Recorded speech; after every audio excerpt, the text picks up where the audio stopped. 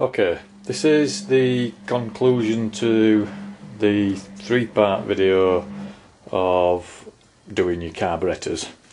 I've stripped them all down, cleaned them all up, but I just wanted to show you what each bit does as a bit of a reminder. So these two pipes on the left, I don't know if you can see that. These are used to balance the carbs, along with these two pipes on the right. They're used to balance the carbs as well. I've put the manifolds on. These just bolt onto the cylinder head, and what I've done is stripped them all down, cleaned them all up.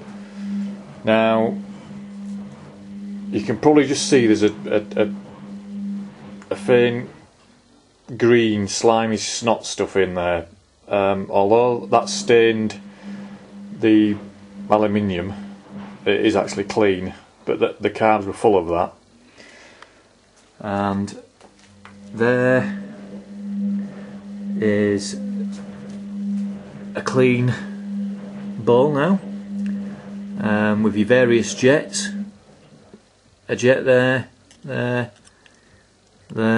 This is your float bowl as well, and there's an air screw up there as well.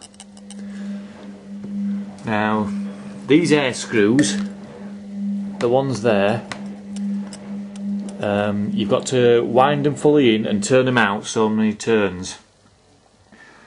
Now because I don't know, I've forgotten how many turns you've got to turn them out, all I did was count how many I unscrewed them and put them back in. So I'm assuming that's going to be okay. If the bike runs a bit crap when I put the carbs back on, then I'll do it properly. I'll find out how many it should be.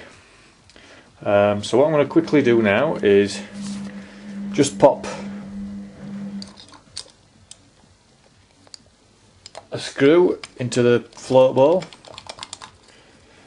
and then I can turn them over. So I'll turn these over now. It's a bit hard with one hand.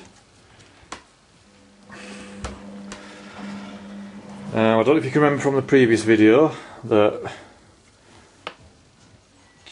oh shit. Hang on. Right, sorry about that. Somebody came to the door.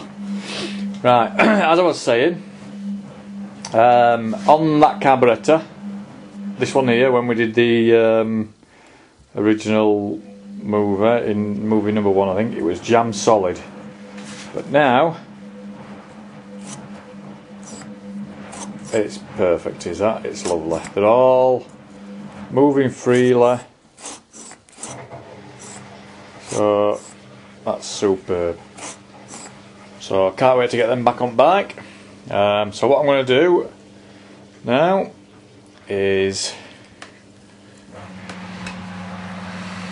put some screws back in there, and then put them somewhere nice and safe.